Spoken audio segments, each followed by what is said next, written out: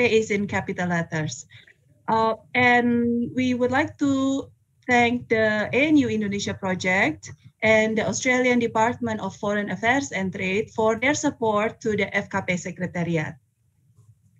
So without further ado, we will start this morning with remarks from the Vice President of the Indonesian Regional Science Association, Professor Devanto Pratomo, who is a professor also at the Universitas Brawijaya. Pak Devanto, the floor is yours.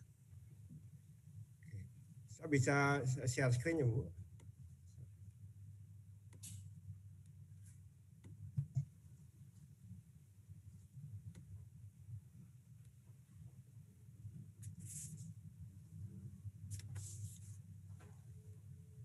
Bisa kelihatan, Bu Lydia? Kelihatan, Pak Devanto. Oke, ya selamat pagi, good morning everyone. Salam sehat selalu. Bapak Ibu yang saya hormati, friends. It's our pleasure actually, the Indonesian Regional Science Association, IRSA, to have a seminar today, collaborated with the FKP and also the ANU Indonesia project. Was always been a supporter for IRSA actually. This event actually is the second event related the progress of our book chapter. We have similar event last week. We are now working on the IRSA book series or book chapter on regional development number 19. And for this chapter, for this number, the books will be edited by Pak Budi Resa Sudarmo, Pak Sony Priyarsono, myself, Bu Tri Mulyaningsih, and also Pak Arif Yusuf as President of the IRSA. And the topic is about the regional perspective of the COVID-19 and Indonesia. The topic itself is actually timely because we understand that almost 1 year we struggle on the pandemic, and most of us still working very hard on this pandemic COVID-19. And as far as I know, this book is also the first book that that compile together the regional perspective of the COVID-19 in Indonesia. For this year, this book we received actually about 33 papers, and we are still now working on the final editing of the 17th paper. I think the aspect is quite complete. Yeah, we have 5 papers in the interregional perspective, and also 6 papers on the Western and Central perspective of Indonesia, and also 6 papers on the Eastern perspective of Indonesia. And we are delighted that today we have 3 papers, 3 presenters that would like to discuss about 3 topics about the regional perspective of Indonesia. Don't forget that this year, 2021, we also have IRSA conference on July that will be hosted by the Universitas Gadjah Mada, and this book actually will be launched in this conference. Yeah.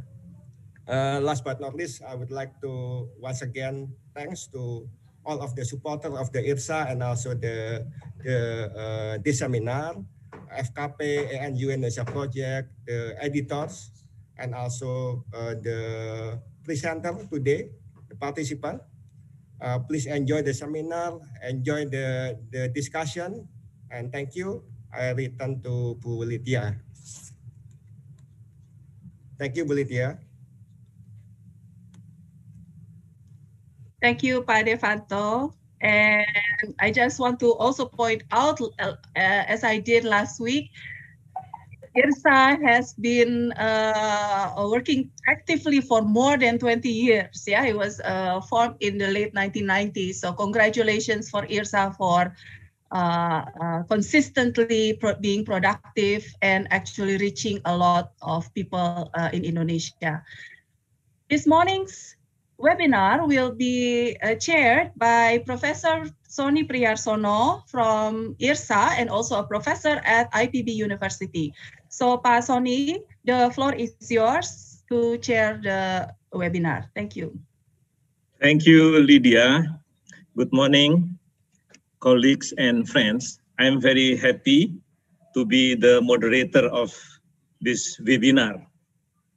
On behalf of IRSA, I would like to thank the presenters of this morning session and also the audience for joining us in this session.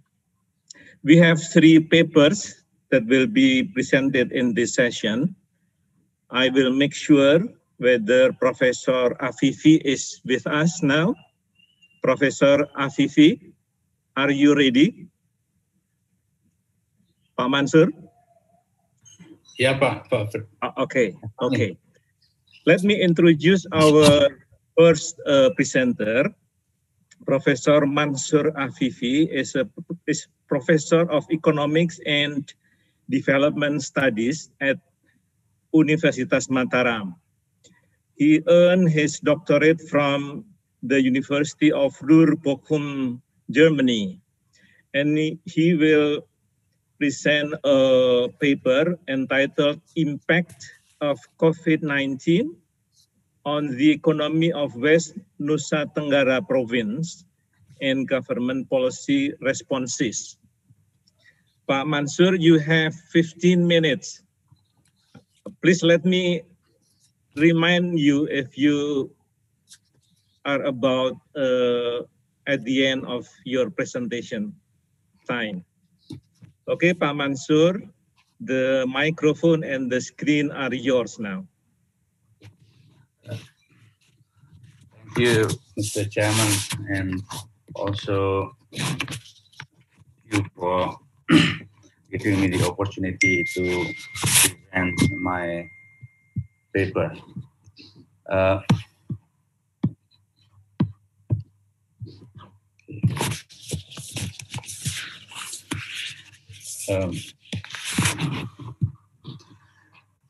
As Pak Pri mentioned, that the title of my presentation today is the impact of COVID-19 pandemic on the economy of West Nusa Tenggara Province and government policies. My presentation will consist of background, objective methods, government policies, initiative, impacts of COVID-19 on economic and social indicators, survey of regional economies on economic perspectives, and some proposed regional recovery strategy plan. First confirmed cases of COVID-19 were found in the first time on March 24, 2020 in West Nusa Tenggara Province and have continued to increase until now. And one of the victims of the COVID-19 is myself and my family, unfortunately. But I think there is a good news that now we become donors of plasma for patient COVID-19. And the second one, that the large scale social restriction, which is implemented by government in almost all over Indonesia, has reduced the mobility of people and production activities. And also the cases of worker housing and layoff brings about the reducing of purchasing power as income decrease. And since the first quarter of 2020, several economics indicators have shown slower growth performance.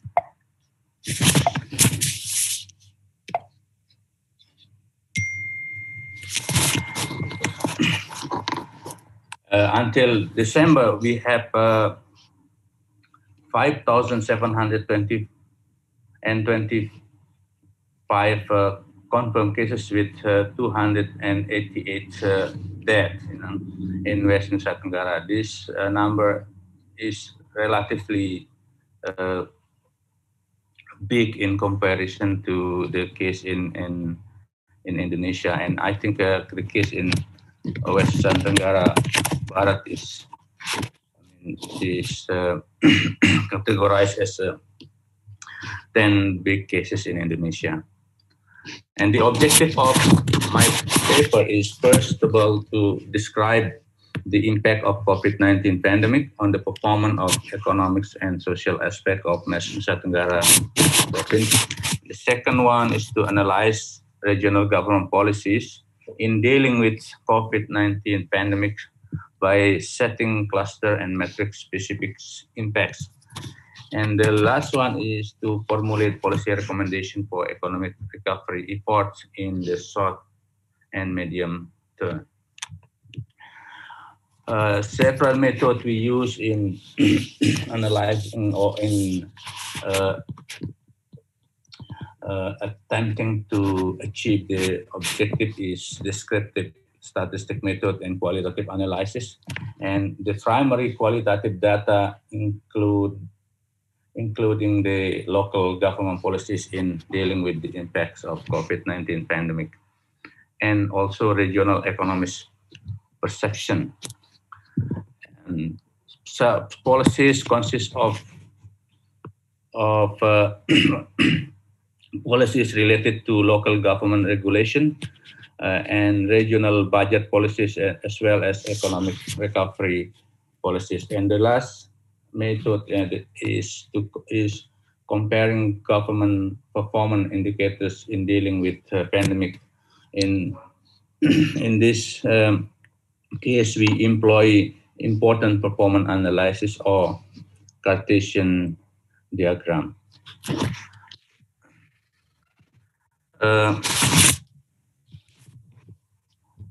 Local government has issues several policies in dealing with the pandemic, COVID pandemic. First of all, is government institute a policy relating to local government regulation, which is called Perda and Pergub. And the second one is reallocating regional budget policies. The third one is instituting regional regulation on controlling. This is on August 3rd, 2020. The PERDA aims at an attempt to accelerate the breaks in the chain of COVID-19 spread. And this PERDA is applying of 500,000 for citizens who do not use months in public places of crowd, and 6 months in prisons. But until now, we have not heard about the implementation of the fines and punishment. And to improve the economic condition of West Nusa Tenggara Province, regional government also initiate the micro, small, and medium enterprise empowerment program, which we call NTB Gemilang. And also government create program for job creation and labor intensive, and provide assistance for affected business. So this is the reallocation of budget, and we regional budget government. Regional government has reallocated its budget, and now, as we see here, that the regional income decreased from 20 trillion to 19 trillion, and also the expenditure decreased from 20 trillion to 21 trillion to 20 trillion.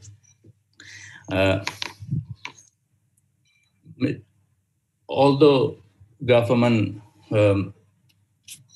reduce its public income, government also provide about 926 billion for COVID-19, and this budget is divided into three items. First of all, health affair, which is the largest budget, the largest amount of money, and the second one is for the economic impact, and the last for social safety net.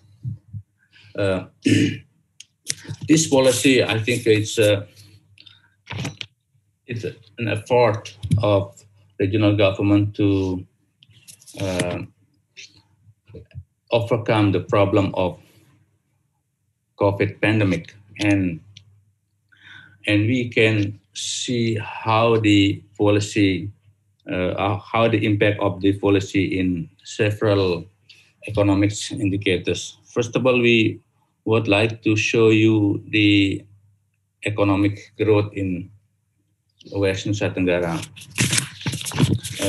Because of COVID, in second quarter of 2020, we experienced a contraction of economic growth. However, about 1.41. However, the trend of economic growth until the end of 2020 is quite, it's look better, So there is an improvisation in the economic growth, both in West Nusa Tenggara Barat, we count the economic growth in two different ways. First of all, without mining, because mining plays very significant role in economic of West Nusa Tenggara, and the second one is without mining, with mining and without mining,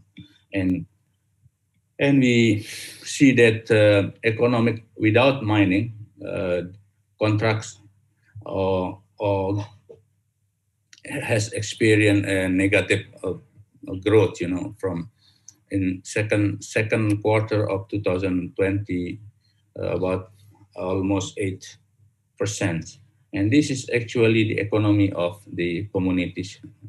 We call economy rakyat. So the economy of communities growth very, very bad. And this is the sector that has positive and negative growth. As we know that activities which is affected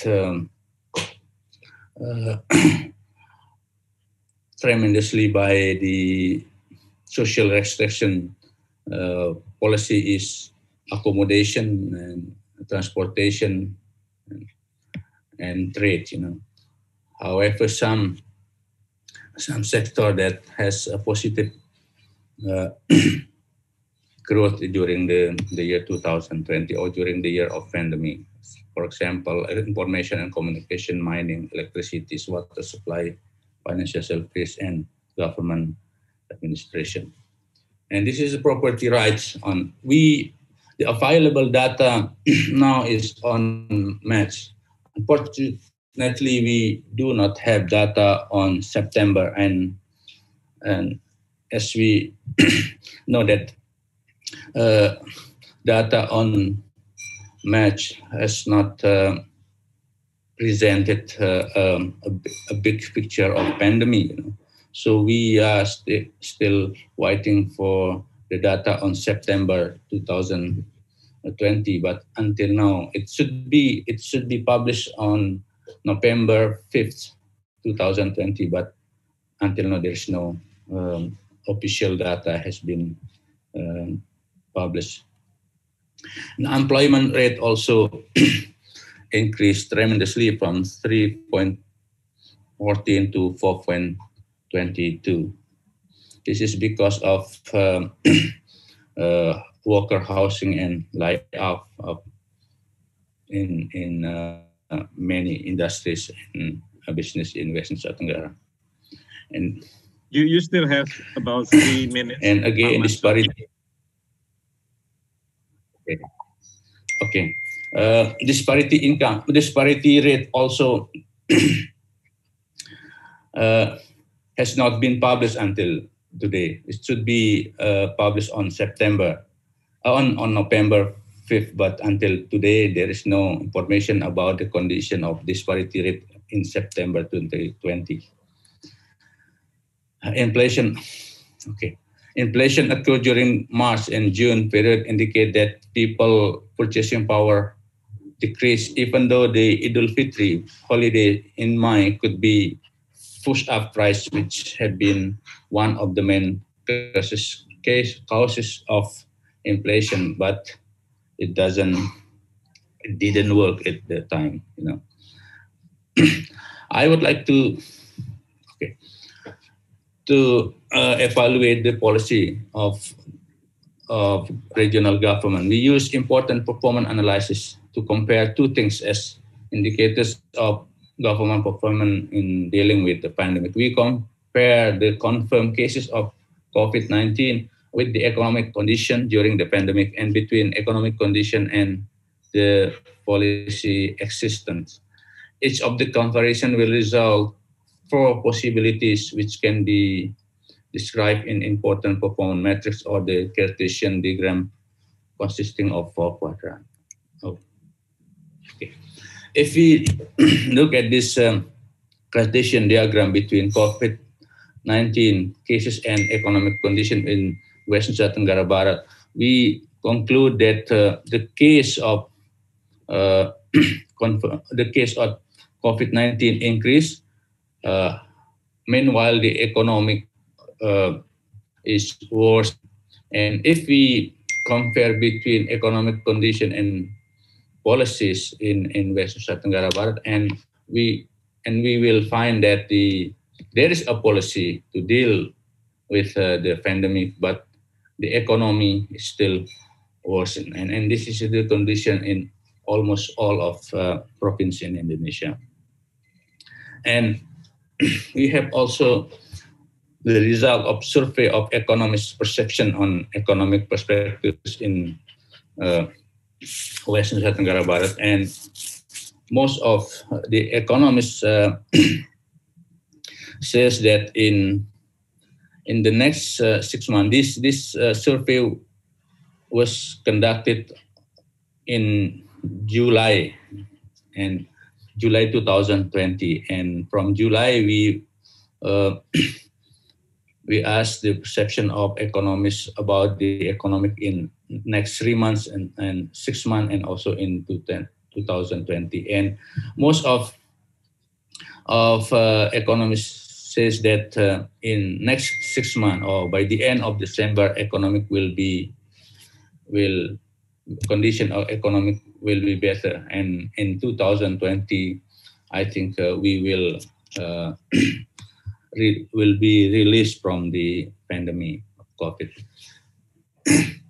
And also we provide a strategy of economic recovery for the leading sectors. We have several leading sectors in West Nusa Tenggara Barat, and we think that development of local economic sector of micro and small medium enterprise for inclusive growth is a good thing to do. Even as we know that 90% of micro and small and medium enterprise have suffered from the pandemic. So government need to develop or to provide assistance for them. And this is a strategy of regional recovery that we propose: social safety net, health recovery, disaster resilience. And also the important thing is rebuilding the culture of mutual cooperation as a social capital for the community. because we see that mutual cooperation is our culture that disappear now. And the next one is increasing regional origins revenue by extensification of revenue sources and intensification of collection. Even though now the situation is very difficult to do or to increase the regional origin revenue, but the next time or the next year will be a good idea to be realized. And the last one is reviewing the expenditure policy to increase the absorption rate and to optimize the role of public budget, because we know that the problem of public budget is expenditure, the rate of absorption rate of expenditure is relatively low, but and still that government can use their budget by the end of the year, which is reducing the optimality of budget to overcome the development issues. And this Could is you also make it shorter, Pak Mansur? Okay. Yeah. Okay, but the last section is policy recommendation, and I think we can discuss it later. Thank you very much for your Thank you very much, Professor Mansur Afifi of Universitas Mataram. Thank you very much again. Our next presenter is Dr. Ludia Theresia Wambrauw. She is a lecturer at the Faculty of Agriculture, Universitas Negeri Papua. She earned her degree in agribusiness and rural economic development from Lincoln University, New Zealand. She conducted a research with Ms. Agatha Wahyu Widati and Ms. Josina Waromi of the same university. Their paper title is Availability, Distribution, and Price Trend of Strategic Food Commodities during the COVID-19 pandemic in West Papua. Dr. Wambrauw, are you ready? I'm ready, Pak. Okay, you have 15 minutes. You can start now, please.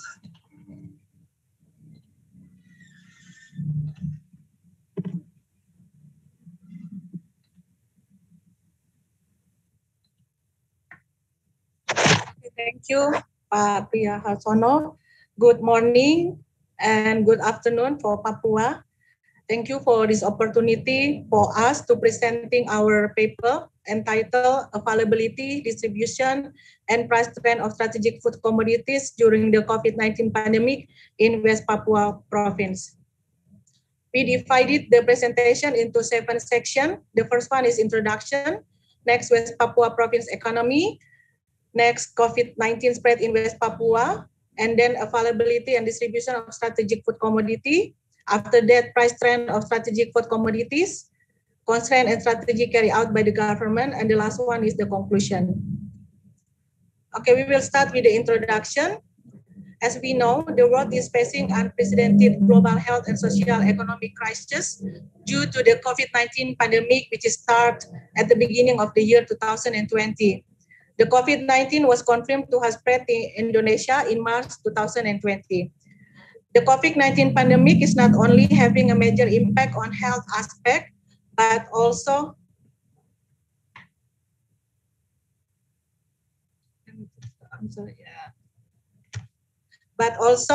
affect all aspects of human life, including the economic and business sector and logistic movement.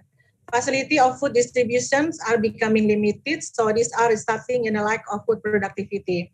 The pandemic has an impact on agricultural sector through several perspectives, such as the weakening of labor productivity, the reduction of total productivity factor, the cost of trading in agricultural products, so that impact on increasing agricultural commodity prices. Because of the pandemic, there is a change in the lifestyle of the community, which causes public demand as the food consumer to change. At the beginning of the pandemic, we can see that people have stockpiling behavior as a result of the fear of COVID-19 itself and food accessibility. The pattern of consumer spending on food has also begun to change from self-buying to transaction using digital or online platform. The COVID-19 pandemic has affected the availability and distribution of food to various regions in Indonesia. And with social and regional restriction, food distribution has become weak. Food products that give more concern are staple and strategic food products. The main and strategic food products are referred to as rice, corn, shallot, garlic, large chili, small chilies, beef or buffalo, chicken meat, chicken eggs, sugar, and cooking oil. An area which is not food independent. Food supply from outside West Papua come from East Java.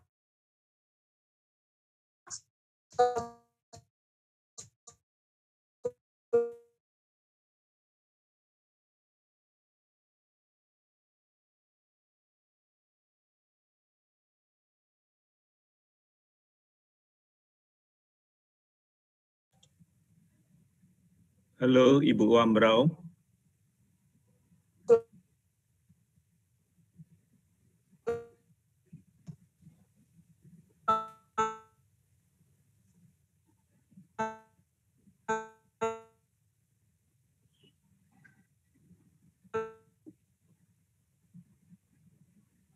Lydia, can you hear Dr. Wambrauw's voice or not?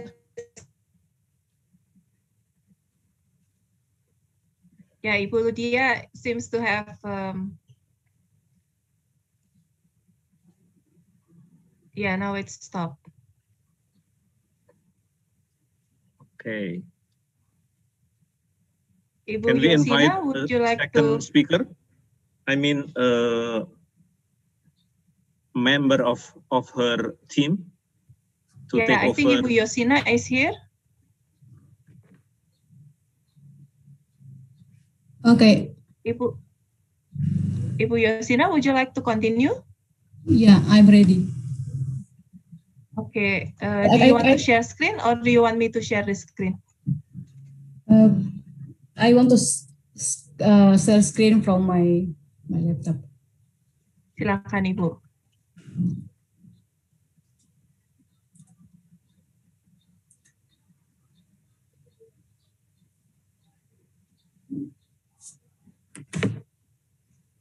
Oh my goodness.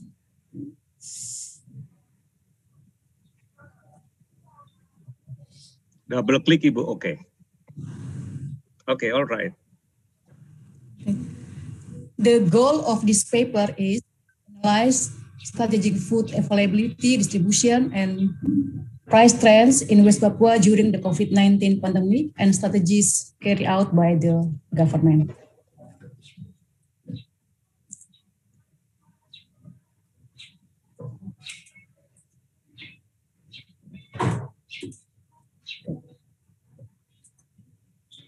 Yeah, I will describe West Papua Province economy.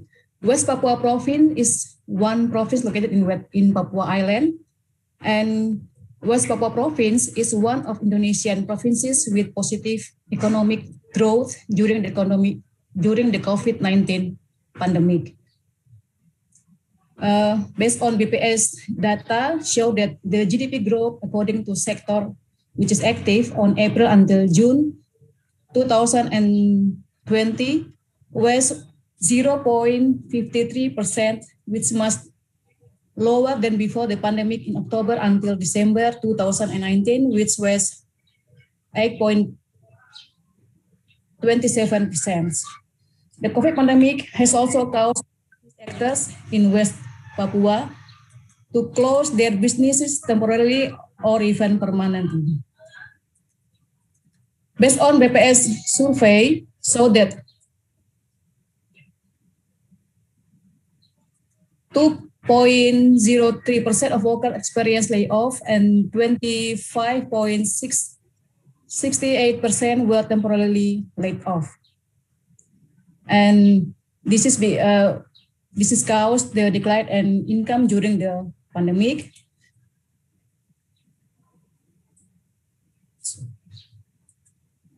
And the business fields most affected by the pandemic are the wholesale and retail, trade sector, care, motorcycle repair, the transportation. COVID-19 spread in West Papua. The impact of several implemented policies shows the trend of development of COVID-19 cases in West Papua in the first 3 months tends to be slow compared to several provinces in Indonesia. However, in mid-July 2020, when the new normal policy was implemented, the spread of COVID-19 to increase significantly. We can see from the graph, when the new normal implemented, so the number of cases is increased dramatically. Yeah.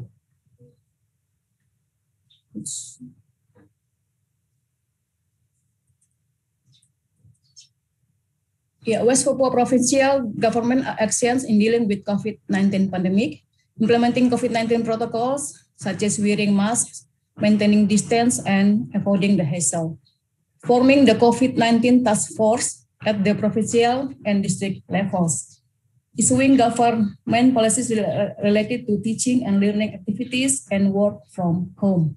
Reducing the working hours as well as limiting community gathering activities. Providing facilities used by the medical team in treating COVID-19 patients and bringing in personal protective equipment. For the medical teams, specifically for COVID-19 patients, determining the use of referral hospital to treat patients COVID-19. And so on, you can read this. Yeah. The next, availability and distribution of strategic food commodities. We know that Indonesia has relatively low food independence if it is only measured by the rice commodity. West Papua is the second region with the lowest food independence in Indonesia after Papua Province, with a food self-sufficiency percentage of 2.2%. West Papua Food Security Index is currently still at 36.77%, which means it is still in a vulnerable status, and this figure occurs in normal conditions. We have no data about the pandemic conditions. The West Province is still very dependent on other regions for the availability of strategic food commodities. In order to meet the needs of strategic food commodities or the demands of the community for staple foods, it is necessary to have availability or stock of them. Regional logistics affairs are usually regulated by the government through the logistics agency or bulog. The majority of food commodities from outside West Papua are distributed to the region using sea transportation, either by cargo ships or passenger ships owned by PT Pelni. Among the commodities, the rice commodity is mostly distributed to West Papua Province compared to other strategic food commodities. It can be seen that not all the commodities that enter the province are distributed to regions or cities, but some are stored as food reserves in West Papua.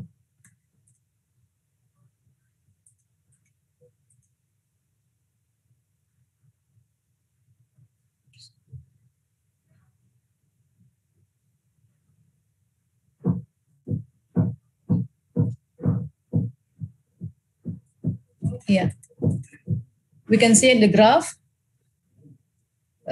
rice commodity is the most mostly commodity that distribute in some areas in West Papua. Food commodities that enter the West Papua will then be distributed to each region as needed. The transportation infrastructure within the West Papua regions is also a determining factor in food distribution. Inter-district or district transportation infrastructure for certain areas is still inadequate due to geographical position and the availability of transportation. Even in pandemic condition, the distribution of food commodities is expected to be carried out effectively, efficiently, and evenly in every region or city.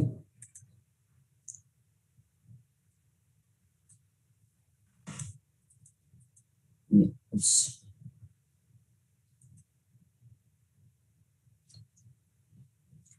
Yeah, related to price trend of strategic food commodities, because the majority of strategic commodity in West Papua are fulfilled from outside the province, such as from Java, Sulawesi, and Nusa Tenggara Barat.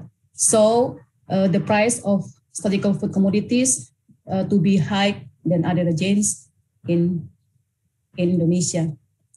The existence of restrictions on mobility between regions due to the COVID-19 pandemic has disrupted food availability in West Papua. The distribution costs affect the prices of these strategic commodities. The West Papua Province Industry and Trade Service, we call Perindak, is reported that during the COVID-19 pandemic, there was an increase in prices for several basic needs commodities such as sugar, shallots, garlic, and eggs. The price increases occurred in traditional markets, kiosks, shops that are selling both retail and wholesale products. This is due to reduce from stocks due to large-scale social restrictions from the community production areas and due to the increase of household demand for stock due to the excessive concern that foodstuffs will run out due to pandemic.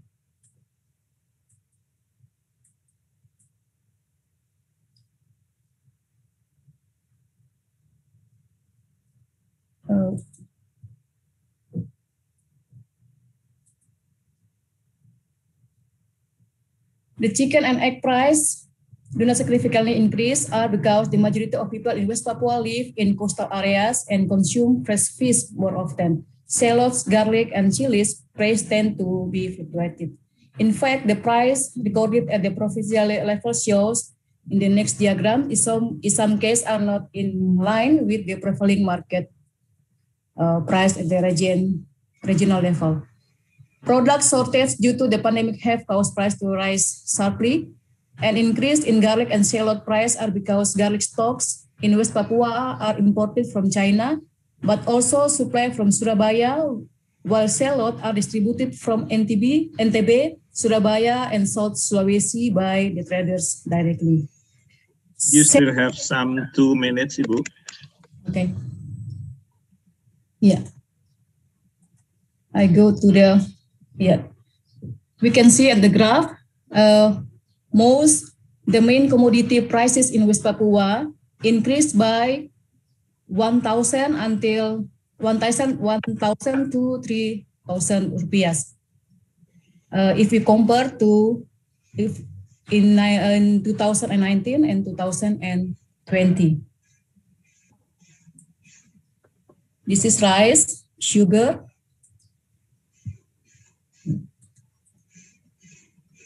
with flour from 8 to 12,000 rupiahs, cooking oil. It reached 20,000 rupiahs.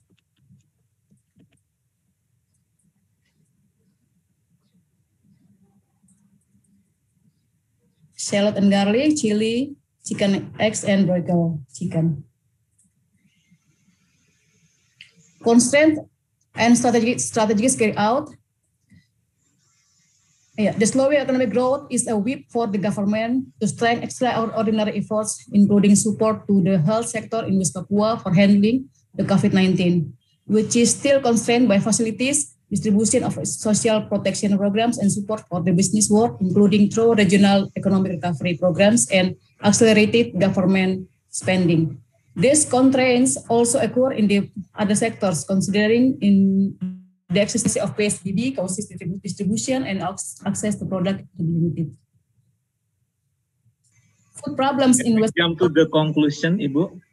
Okay, thank you very much.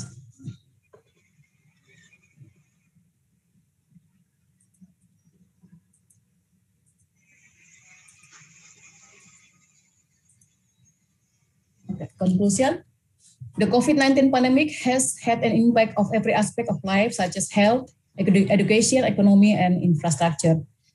The existence of a social restriction policy to terminate the spread of the COVID-19 virus has resulted in changes to production, supply, distribution, and prices of strategic commodities throughout Indonesia, including West Papua. Several things that can be concluded regarding strategic food commodities in West Papua are: first, the amount of rice availability and distributions is more than other strategic commodities. Second, price for rice and cooking oil are relatively stable. Third, price for sugar, flour, shallots, and garlic and eggs have increased relatively. Price for chicken and chilies fluctuate. Fourth, as a measure to anticipate the impact of COVID-19 on the availability and stability of food prices in West Papua, the government, through its related institution, is trying to ensure that facilities and assistance in all food lines from production to consumption run properly so that people in West Papua can access these food commodities at the appropriate amount, time, and price. Thank you very much. Thank you very much, Ibu Josina. Thanks to the all-women team from West Papua. Thank you very much. Now, we have the last presentation that will be delivered by Dr. Wellem A. Teniwut from Politeknik Perikanan Negeri Tual. Dr. Teniwut is a lecturer at Tual State Fisheries Polytechnic.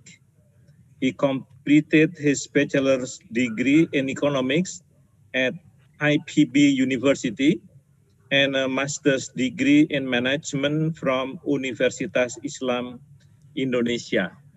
He will present a paper entitled The Impact of COVID-19 Pandemic Risk and Uncertainty on Economic Welfare of Remote Small Islands Region. Pak Teniwut, you have 15 minutes. You can start now.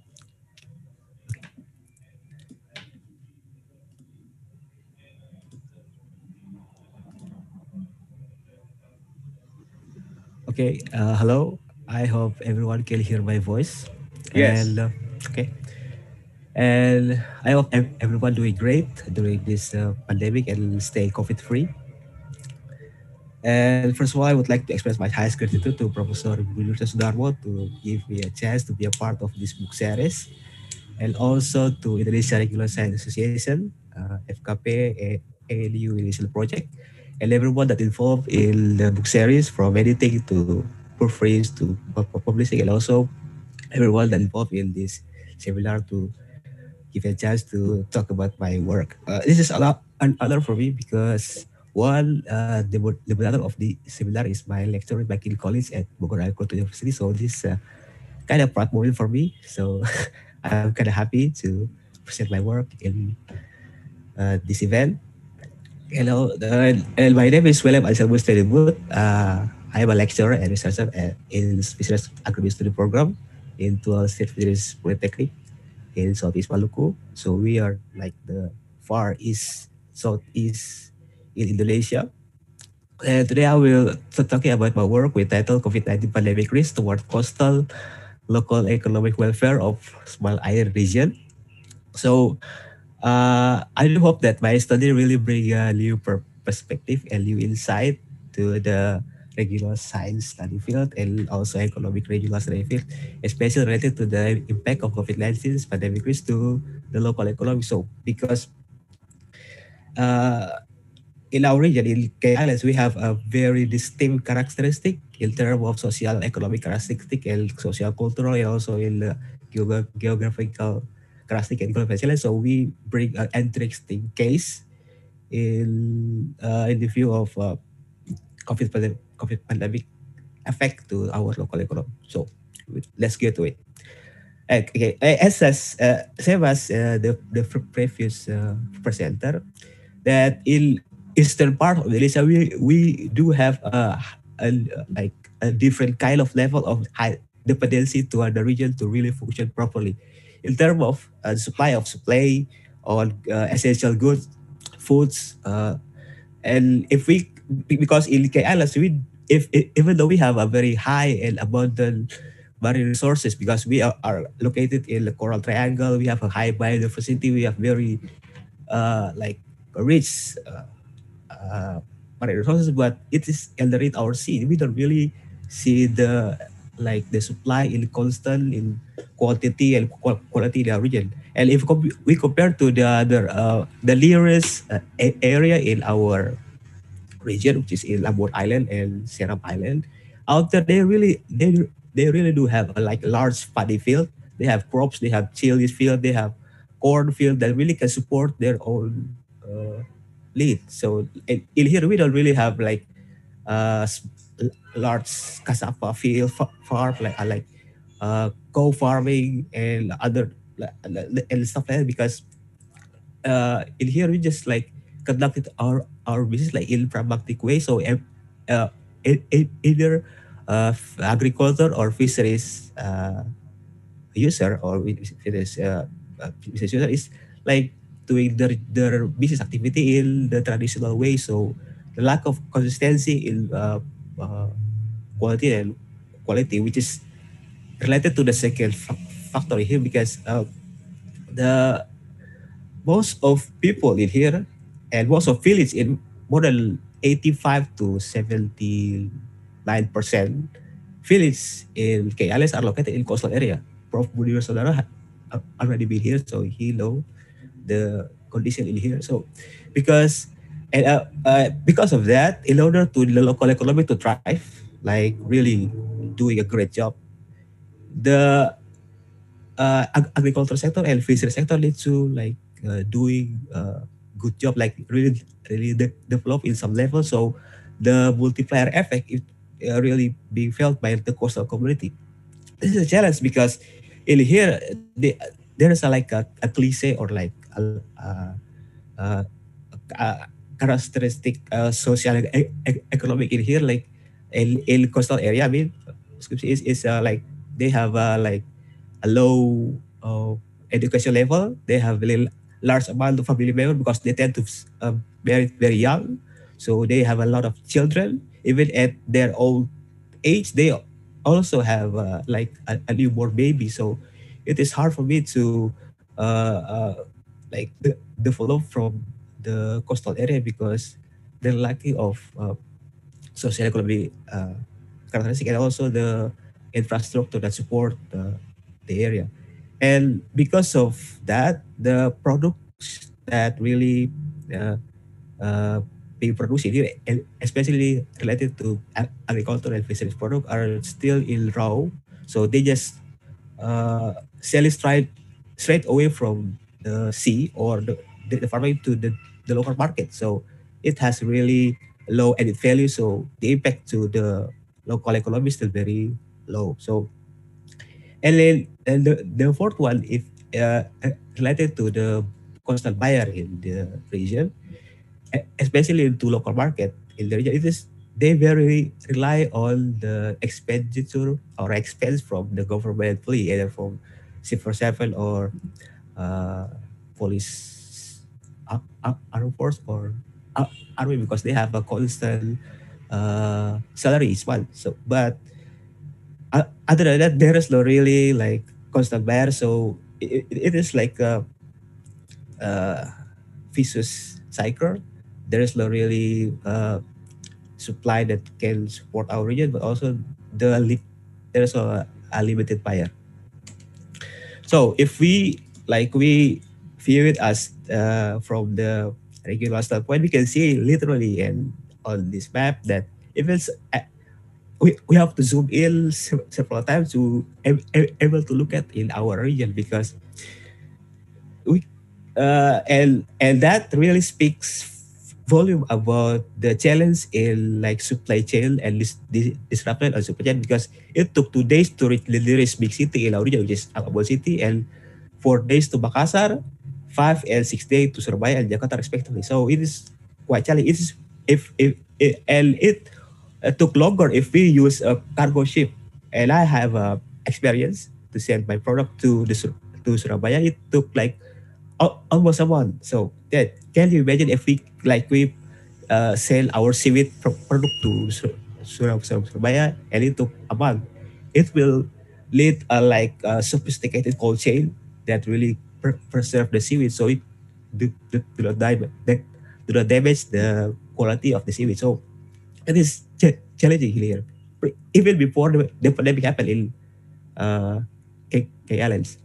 Now, if we look at move closer to the impact of COVID-19 to global and regional economy, we can see that there is a supply shock, especially since every country in the world, every government impose a restriction policy.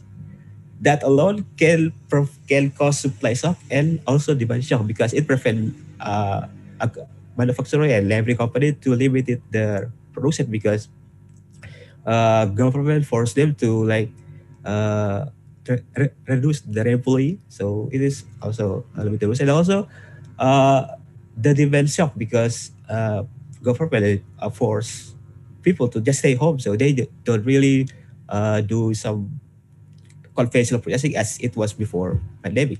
So it those shock combined caused the globalization as previously estimated by Professor Mansur earlier and also studied by Indonesian statistic that we Indonesia have a economic contraction. So and also report by the European nation that countries in the European nation will have like a slower period time to recover from this COVID-19 and depends on the spike of the outbreak on its uh, area. So if you move closer to COVID pandemic in KLS, the first case in Maluku are probably the same time as the first case in Indonesia. But the first case in KLS is 2 months later. And during that time, the local government already apply unrestricted accordingly to the central government policy to restrict all the seaport, the airport, the traveling between uh, regions. So at that time, we do have a very different kind of sense of urgency in terms of how we respond to the pandemic. But since the central government like pull all the plug and just let people go back to school, quote unquote, open the the workplace, uh, the mosque, the church, then the people in here is especially I don't know I can speak for other region, but in here especially they take it as it is over. There is no pandemic and like uh, uh, edit with the some hoax and information about the pandemic is hoax and if we get it you can just self healing like so it the self of urgency just start to decline when the government start to plug all the restrictions. So until now, especially in the last 2 months from December to January, the number of COVID cases in KL especially it starts to grow significantly. Even our mayor and the wife of the region from Southeast Maluku still at the ICU because the COVID-19. So the COVID is still far from long gone in our region. Therefore, Wellem, by you have some 3 minutes. okay, then sorry. Okay, my objective of the study is to identify the risk of the related to local economy. By doing so, I'm combining two portfolio on micro multi-criteria decision making MCDM, which is I'm combining analytical data process and fuzzy topsis to really have a better and valid risk that we about related to the effect of COVID-19 to the local economy. By doing so, I'm like using two categories of sample. The first one is local business actor, which is farming, a farmer, fisherman, and aquaculture farmer, and also non-local, which is an expert here, which is considered I using eight expert in MCDM. They call their sample or sources as experts. So yeah, it is kind of here. So I'm using a practitioner, policymaker, healthcare worker, and like academic to weight all my study. And the result of the first portfolio of MCDM is LP. I found that the most cluster that really and most factor that really need to be paid attention to is the government policy, because in here the fishermen and agricultural farmers are really those that really suffer because people stop to go to local market. So any economic stimulus, either direct cash assistance or any social assistance is really play a huge and important role to uh, diminish the negative effect of COVID-19 to local economy. And for the risk, I found that the potential risk that really, if this condition still just lingers on, then there is no really significant change in government policy, especially, then it is some kind of worry like the previous uh, president in Papua Barat said before that it is a real threat to have low daily need and food supply.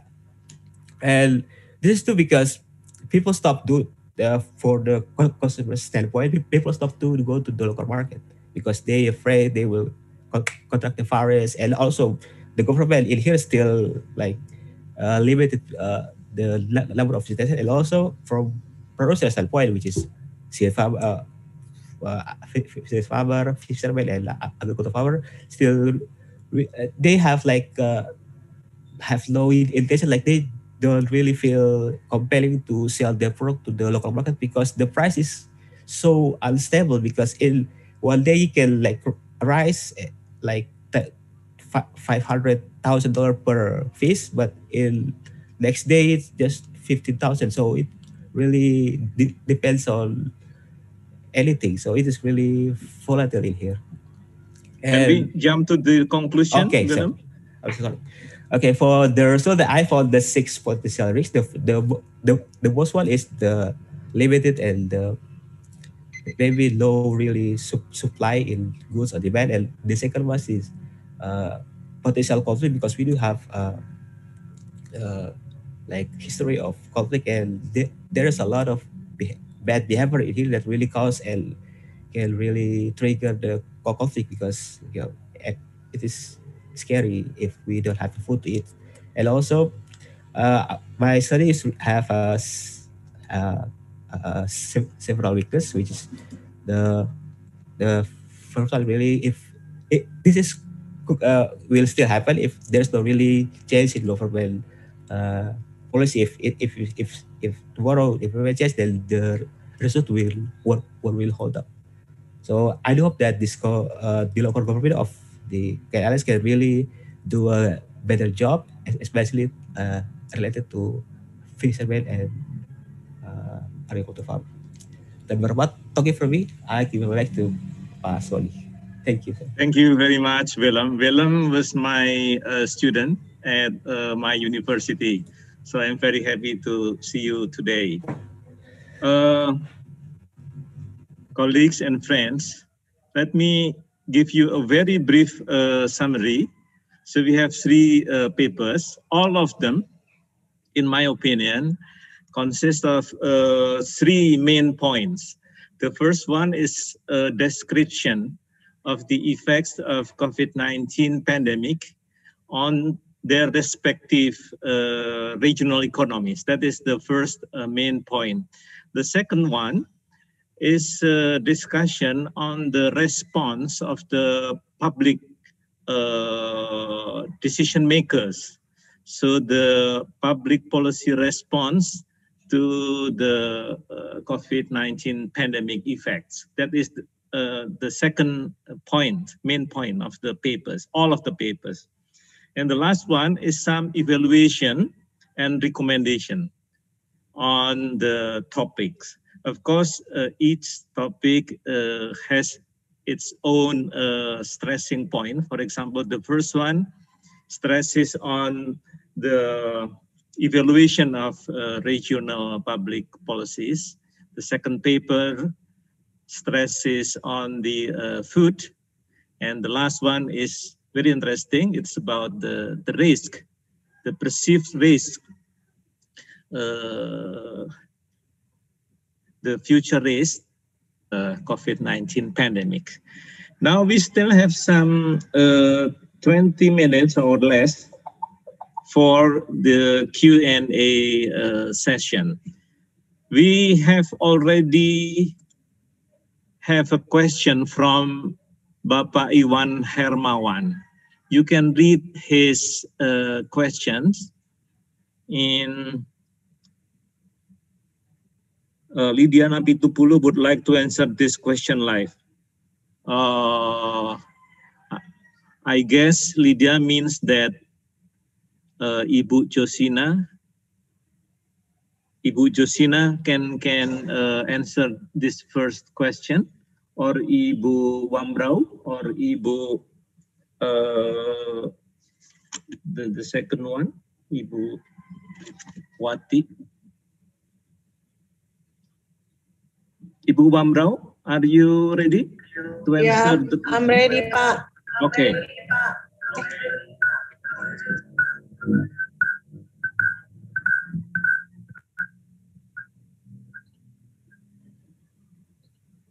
Yes, please, Ibu Ludia.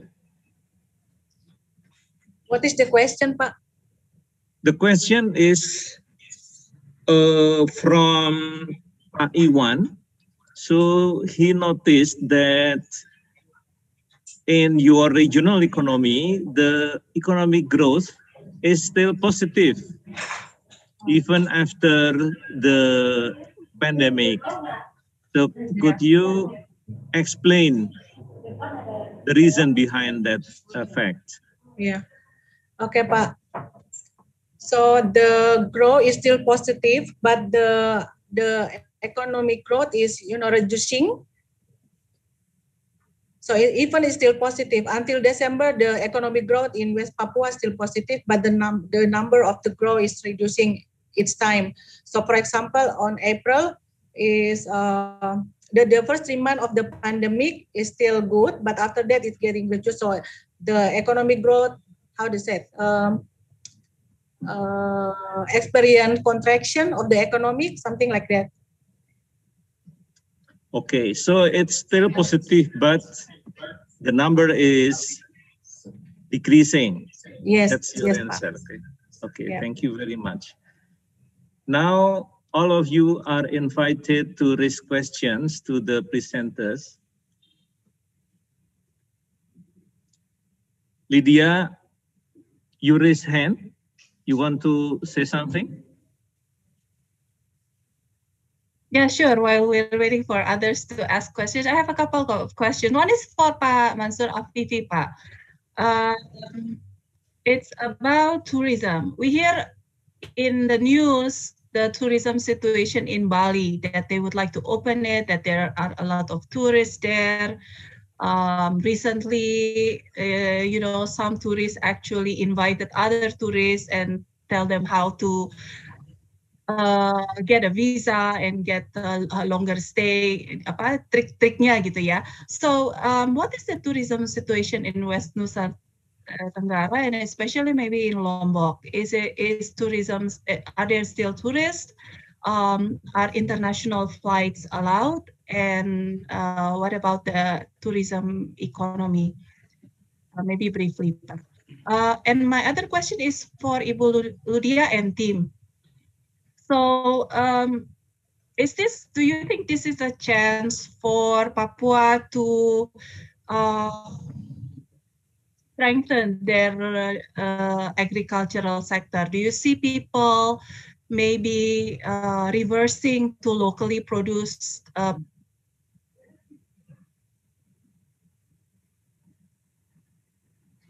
Lydia? local people? That's my question for Ibu Ludia. Were you able to hear my question, Bu? I think my internet is also unstable here in Bogor. I can hear a little bit, but I can catch the question. Okay, thank you. Those two are just my question. Thank you. Okay, so you have two questions, Lydia. Thank you very much. Let us now listen to Professor Afifi's answer to the first question. Pak Mansur, are you ready?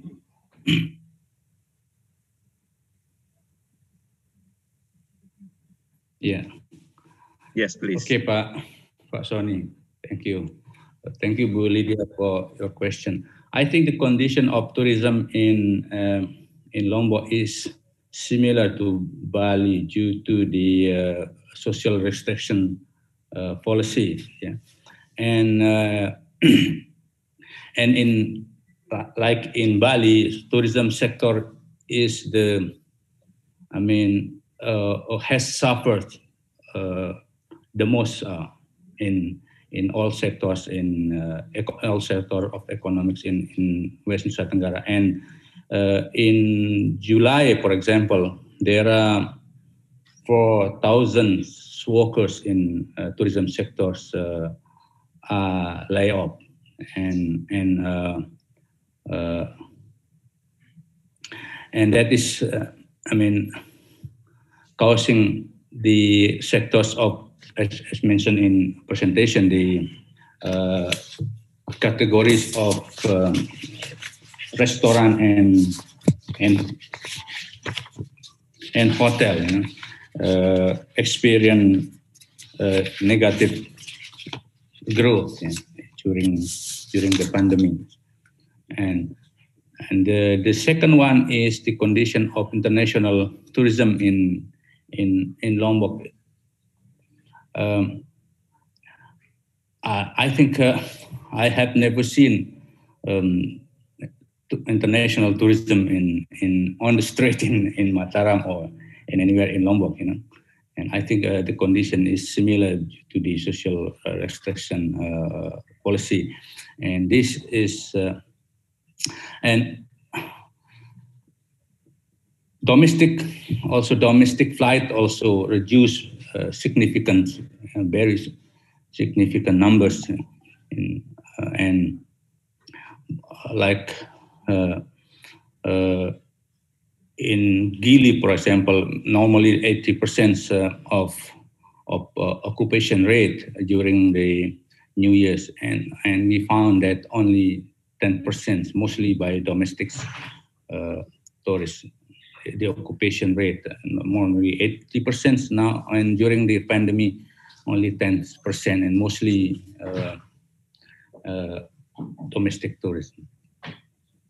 That is the condition of tourism in West Nusa Tenggara, and I think tourism sector experienced the worst during the pandemic. Thank you very much, Pak Mansur. I think you have also answered the question raised by Pak Adia Warman. He wrote his question in the Q&A box, so you have already answered Pak Adia Warman question. Thank you, Pak Mansur. Let's now listen to Ibu Ludia answer to Lydia's question, second question. Please, Ibu Ludia. Okay, Bu Lydia, you asking about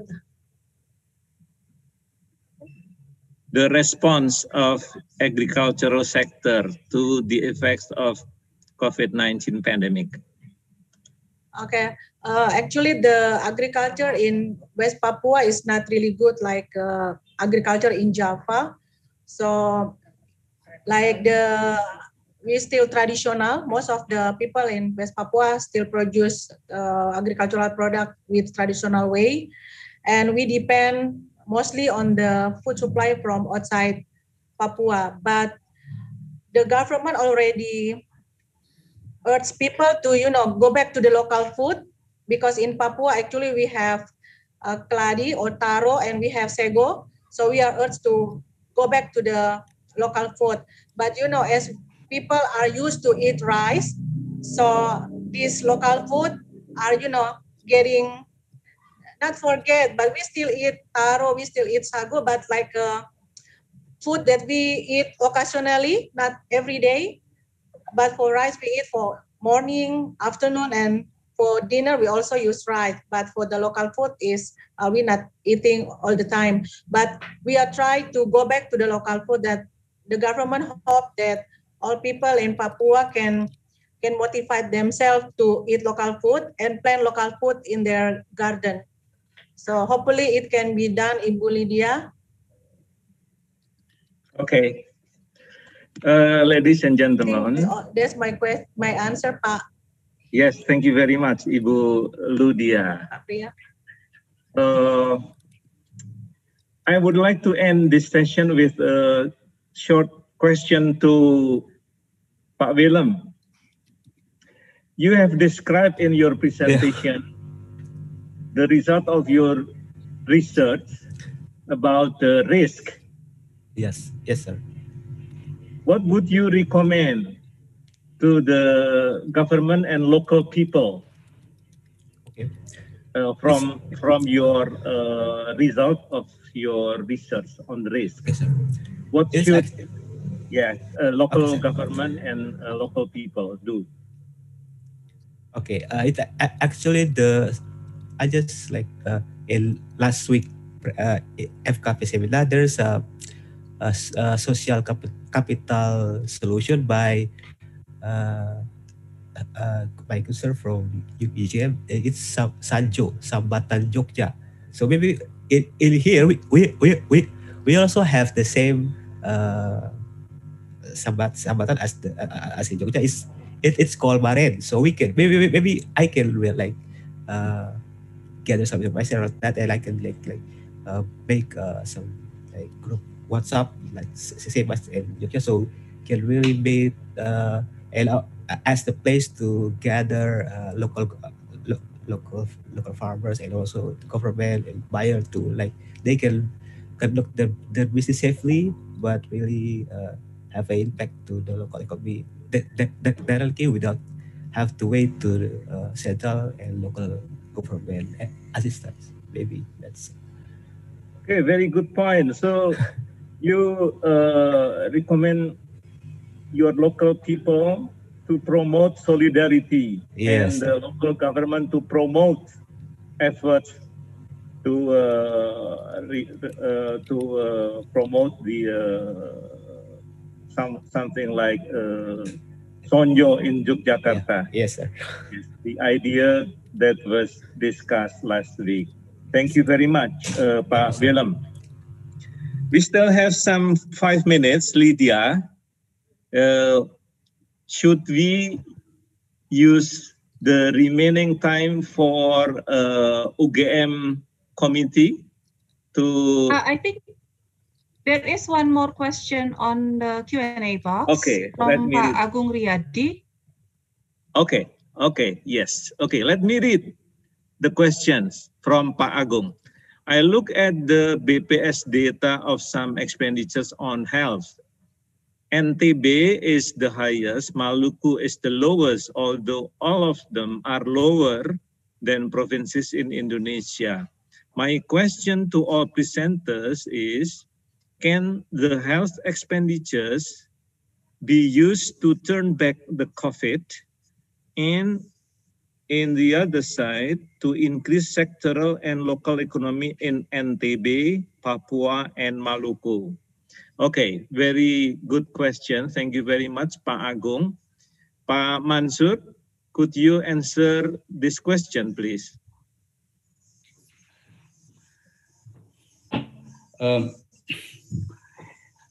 I think the budget is still used. So how do we return it to use in economic sectors? Because we have now we are dealing with pandemic, with health problem, because the confirmed case increase every day, and the number of confirmed case also increase, and there is no tendency of reducing the number of confirmed cases, so that we need the budget, we need the money to overcome the problem of COVID. And I think we need a huge number of money for dealing with COVID pandemic, as my personal experience. If you are in the hospital for 10 days, for example, we use millions of money for one person, for health facilities, medicine, for example. And I think if the pandemics, or if we can end the pandemic, and then we will have a healthy or rational budget. But in this situation, I think we need a lot of money to deal with the health problem instead of economics, because the first priority is nowadays to deal with health problems. Without overcome the health situation or the health condition, then we cannot do anything to improve the economics. So, especially protocol, health protocol is limit the economic activities of the people. So we cannot produce anything without strict health protocol. So we need to release health protocol, and of course by ending the pandemics. And then after that, we presentation you did report that the local government has reallocated the budget, and yet the local government has not yet overcome the problem of the pandemic. Okay. Ibu Ludia, would you like to answer Pak Agung's question?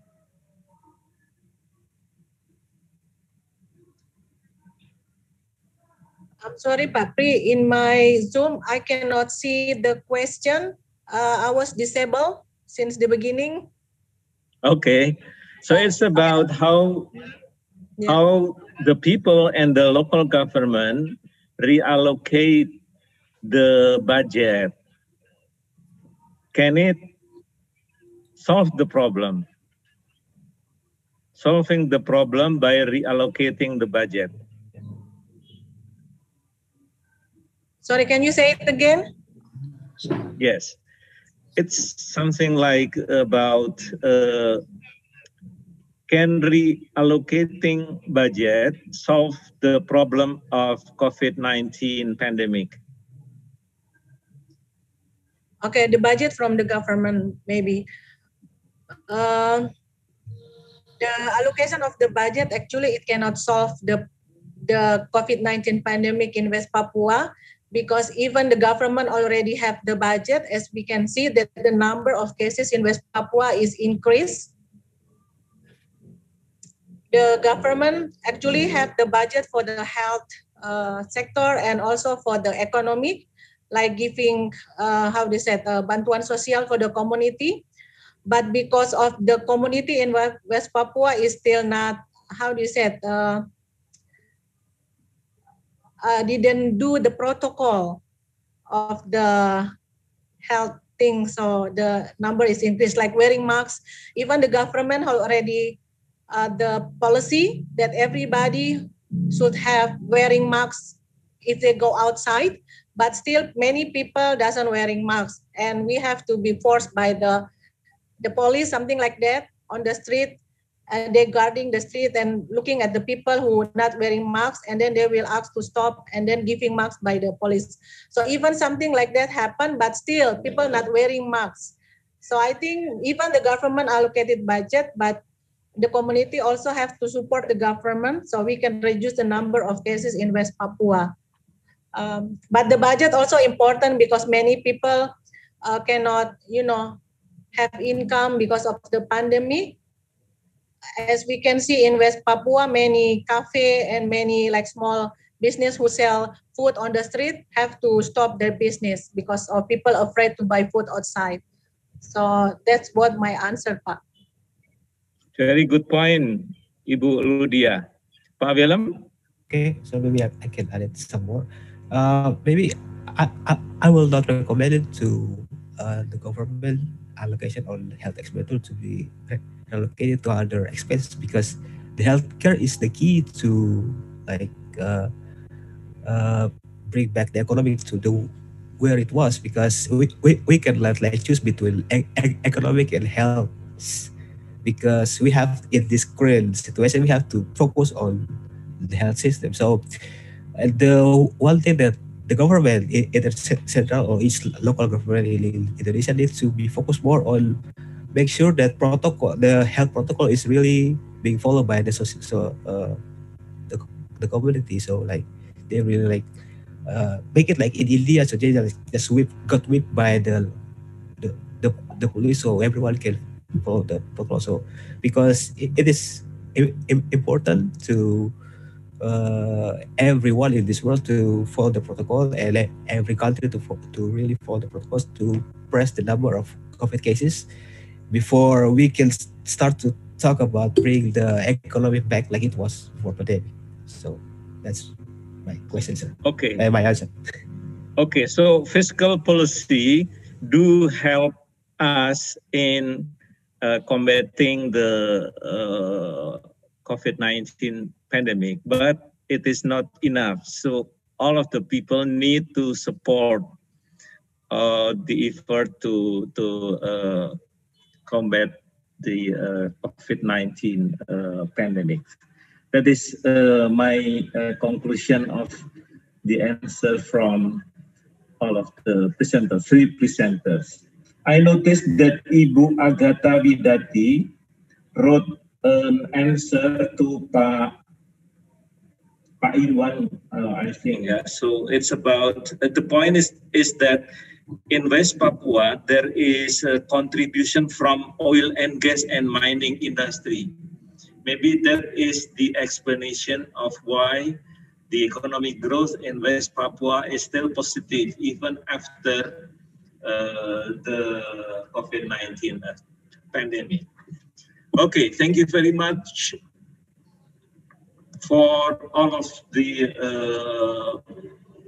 people that raised questions and all of the presenters for your answers.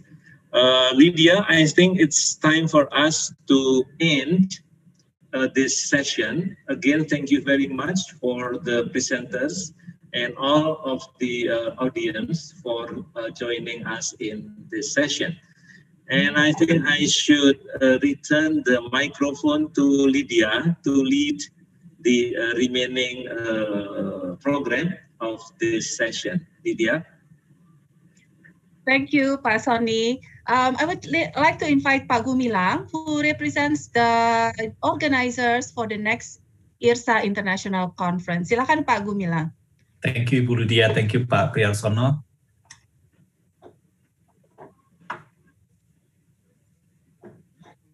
Good afternoon, everyone. Thank you so much for the opportunity to share the 16th IRSA conference in Yogyakarta next July 2021.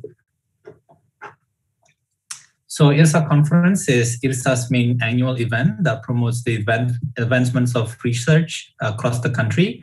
The conference will facilitate open discussions and debates, transfer of knowledge, strategies for policy formulation, and networking among scholars and policymakers.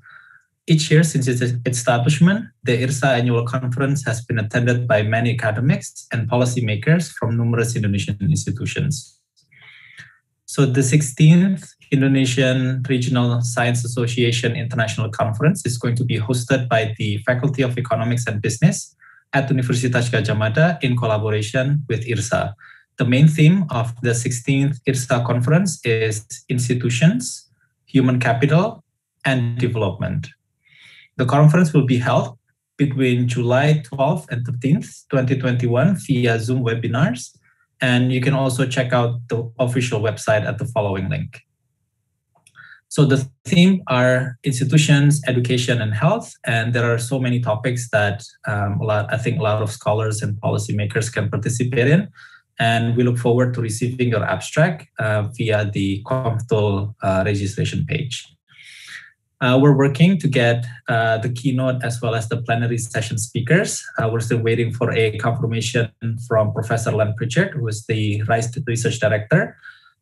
We hope that he can be the keynote speaker for the 16th IRSA conference.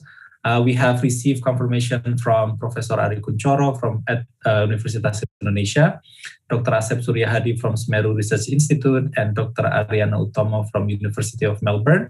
And we're still waiting for a confirmation from Professor Remahana from Harvard Kennedy School. We're also going to hold a book launching written by Professor Iwan Jaya Aziz of Cornell University, and we're still waiting for the discussions for the book launching.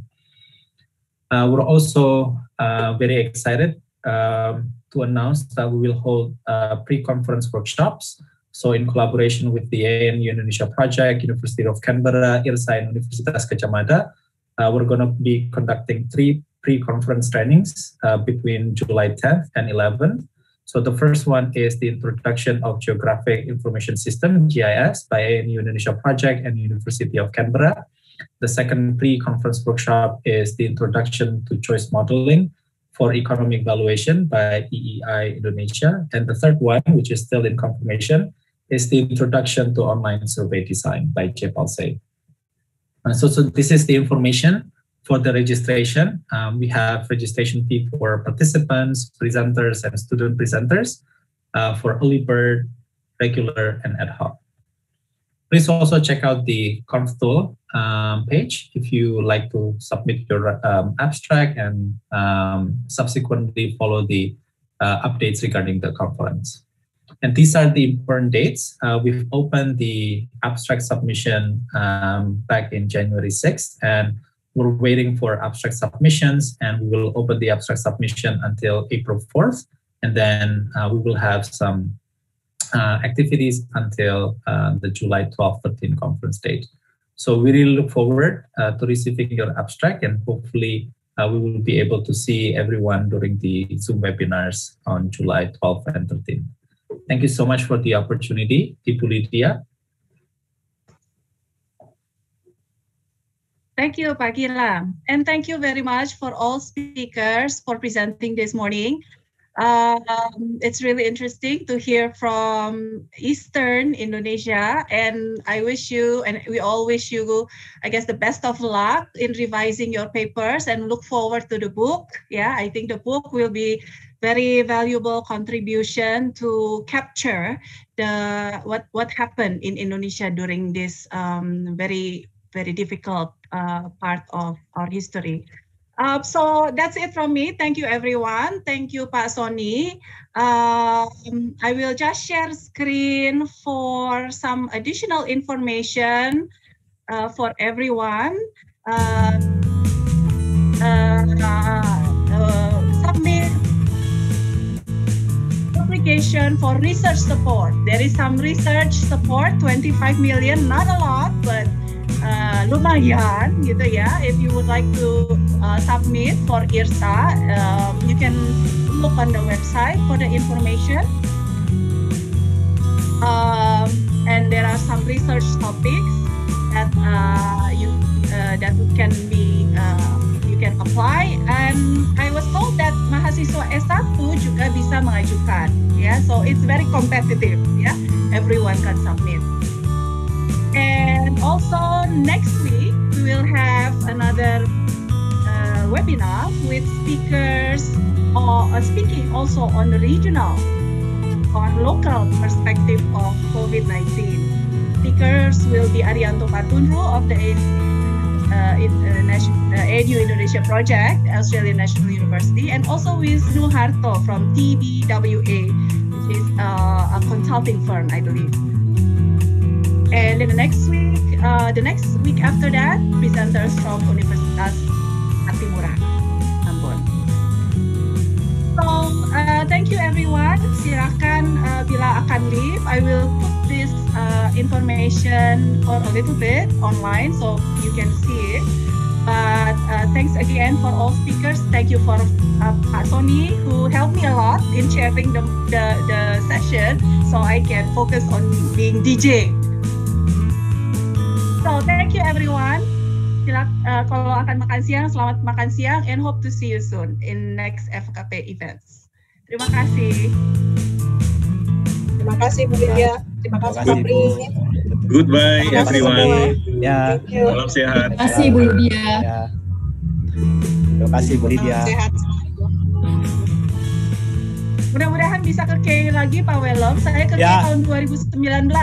Oh iya, nanti kalau ke sini hubungi aja. Ya, belum kenal Pak Wellem.